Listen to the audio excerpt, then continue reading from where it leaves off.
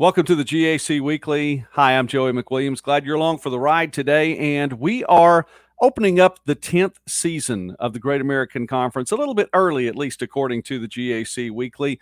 We're just kind of pushing 2020 maybe in the past and headed to 2020, 2021 already. And we're stopping at all of the member schools of the Great American Conference, getting to visit with folks from each one of these 12 campuses. Today's stop is Searcy, Arkansas. And we get to visit with somebody that I've wanted to get to have a conversation with on the air for a long, long time. And that is the Assistant Athletic Director for Sports Information, Scott Goode. And just really quickly to let you know, Scott does everything. I'll just put it that way. I don't know that there's anything that he either doesn't do or can't do. And I really appreciate, Scott, you taking some time with me today. Yeah, no problem, Joey. It's an honor to be on your show. Well, you're the guy that always gets things set up for me. And I know I have called you many times or texted or whatever the case may be. Kate, listen, can I speak with this coach? All right. Can I speak with the AD? All right. Can we get this set up for whatever preview series we have going on or whatever, if we're getting ready for a tournament, championship of some kind, you're always there. And I know the title SID really is just to start with what you do, but talk about actually what you do. Oh, man. I started as the sports information director at Harding in 1999, and things in the sports information field have changed a lot. Every now and then I get to speak in a class to college students and tell them the differences between now and then. And it's just really funny. For 20, I guess this was my 21st year. And so I guess, a normal day probably involves, helping set up an interview or two, something like that. Working on hardingsports.com website, which was just in its very infancy in 1999 when I started. And now it probably takes up half of your day. I maintain our history and record books. Nathan Looney, I've got to give him some major credit. He works along with me during this quarantine. He has scanned in more than 20,000 documents from our athletics history. That's a lot of it's going to be able to go up on the website, and people are going to get to see. Just recently we scanned in the 1987 basketball game where Harding beat UCA and Scottie Pippen played in his last game, and we have the box score of that now that people are going to be able to see. So in general, his last dance at UCA, is that what you're saying? That's right. Yes. Stevie's their SID there, and I have gone back and forth about that. We're great friends. He's been there longer than I've been at Harding. So that what I tell people, if I have to explain it, my elevator pitch is we're the PR people for Harding University through the athletics department. We try to tell the story of Harding through the sports that are played at Harding University. So, and really anything that plays into that is something that I try to help with. Well, you do a fantastic job, and I'm not just saying that because you're here. I have always been impressed with your work. I got to meet you, I believe the first time that I actually got to meet you was at a Great American Conference baseball tournament in Enid at David Allen Memorial Ballpark. Yes. As you were taking care of the stats up there. And one of the things I've always thought about you in particular, when you talk about the history and being that PR person, you have a great mind. I mean, there's so much history of Harding athletics. And I mean, even in the time it's been a part of the GAC now going into its 10th year, but you're ready with those facts all the time. And I'm always impressed with how much that I knew even at the time of just baseball in particular, statting things. And so it seems like you really enjoy sports. Well, I do. And, I have to thank God for, I really think about that my career probably started when I was about 6 years old. My dad played church league softball at a little field down the hill from the house where we lived.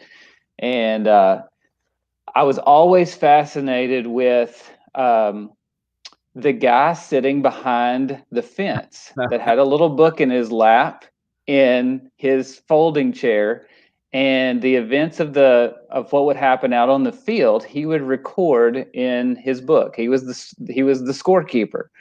And I didn't know that's what that was called or anything like that at the time. But I can remember very vividly, like a line drive that my dad caught at third base. He was playing third base, and I saw him catch it, and I was shocked, hey, that my dad caught that ball. And so I would run over to the man sitting behind the fence and say, show me what that looked like. Show me what that looked like. And, in his book, it said L5.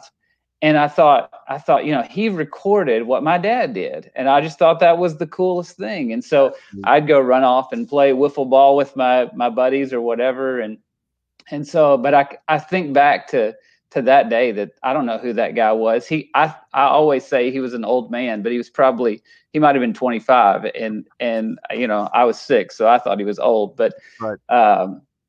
But I just feel like God has placed people in my life at different points that kind of gave me a roadmap to Harding University, and then to some of the other amazing opportunities that I've gotten through working at Harding.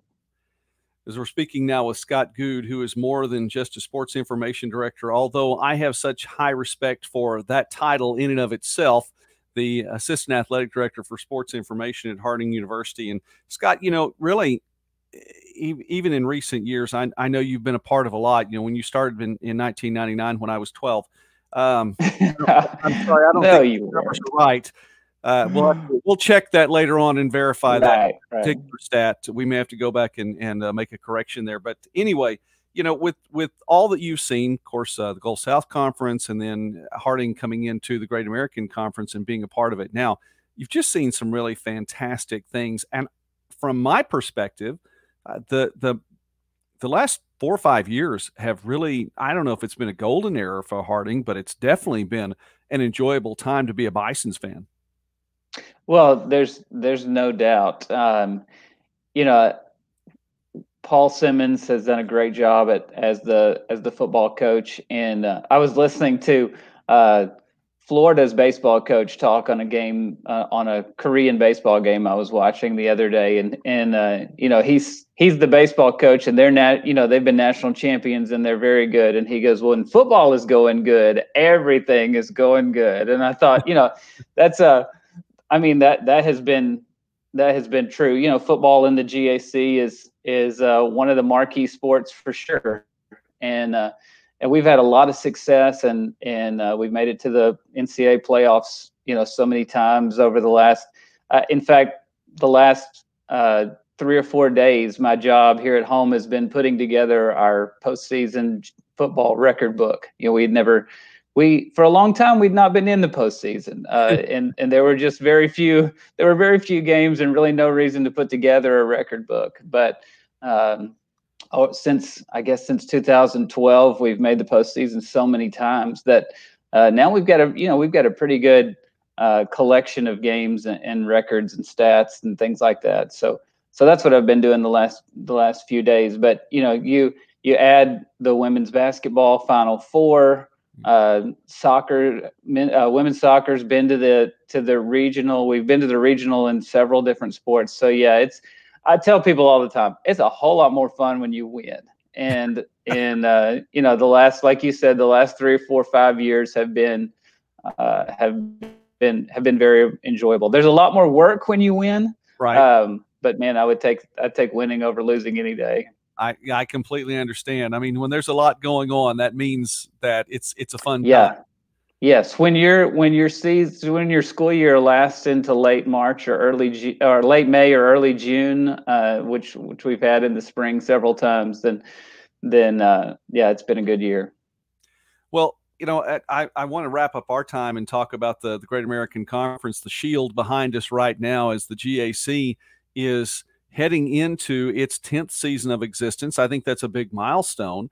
But Yeah. I also believe that this is a conference that really is gaining momentum and gaining ground, and we're seeing the fruits of that more and more. I think really in the last 2 or 3 years, with the runs that the women's basketball team made. Of course, you referenced that. Of course, Harding football in the playoffs. I mean, almost annually now at this point. Win or lose in the conference championship, the Bisons are supposed to make an appearance in the postseason. Right. The softball team has its presence known as well, as you were talking about, playing into late May and June too. So with those things and getting then to the national level, it helps the legitimacy of the growth of the conference. Talk about the GAC as you see it now headed into year 10. Yeah, it kind of felt like when we first got started that we were the underdogs. We were the new conference that couldn't expect it to be you couldn't expect the GAC to do much, in the postseason. We were going to get our one team or our two teams or whatever.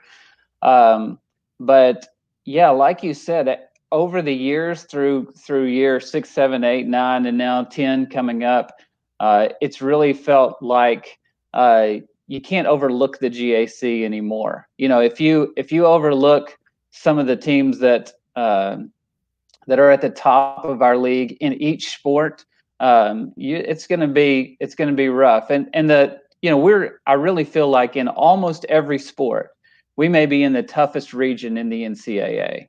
I think you're right. If you can get out of the Central Region tournament in whatever sport it is, you got a great shot to go a long way.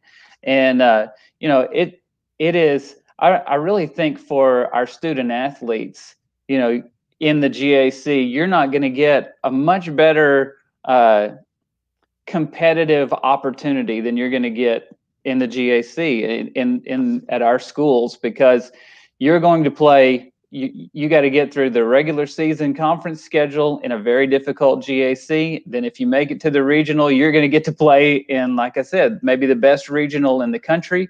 If you get through that, then you got a shot to go a long way. And we've really seen that with in several sports: football, basketball, softball, and baseball. The GAC has performed very well, and I think the biggest way that the biggest change that has created is it's not a surprise anymore. If you see a GAC school go a long way in an NCAA tournament, everybody's like, we should do that, because we're competitive nationally with these other schools. So it's been a lot of fun to watch, and even if it's not your school that has made it into the highest level, it's fun. We've been around the student athletes, we've been around those coaches, and we root for those people to experience to have the best experience they can have at the national level. I understand. Well, you know what, Scott, I just want to commend you for the work that you do. And I try, along with Michael Westbrook, and we talk about you regularly on the air, and we enjoy it because you're such a good guy, and we like our Scott. But also, I just want to say I appreciate what you do. You are one of those guys that really does his job well. You take pride in what you do. You enjoy your university, and it shows. And I think that you're just a great reflection of the conference as well. So thank you, Scott, for doing what you do and into another year now. Well, I really appreciate your kind words. That's very nice. And I have to give Nathan Looney a lot of credit. Yeah. The people that are around Harding Sports Information and Harding University know how important Nathan is. And and sometimes he makes me look way better than I should. So I really appreciate the help that I have. Okay, well, I agree. I think that Nathan. I don't want to be remiss when he watches this. I don't want him to go, well, Joey, they're too. But I do appreciate him. Scott Goode, the Assistant Athletic Director for Sports Information at Harding University. Thank you so much for giving time in this hashtag Time of No Sports. All right, on the GAC Weekly. Yeah, you're welcome, Joey, anytime.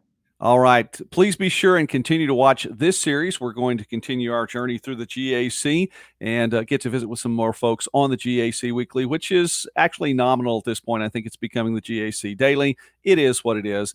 And please be sure and subscribe to this YouTube channel at Midwest Sports Net, the home of the Great American Conference, the GAC Weekly.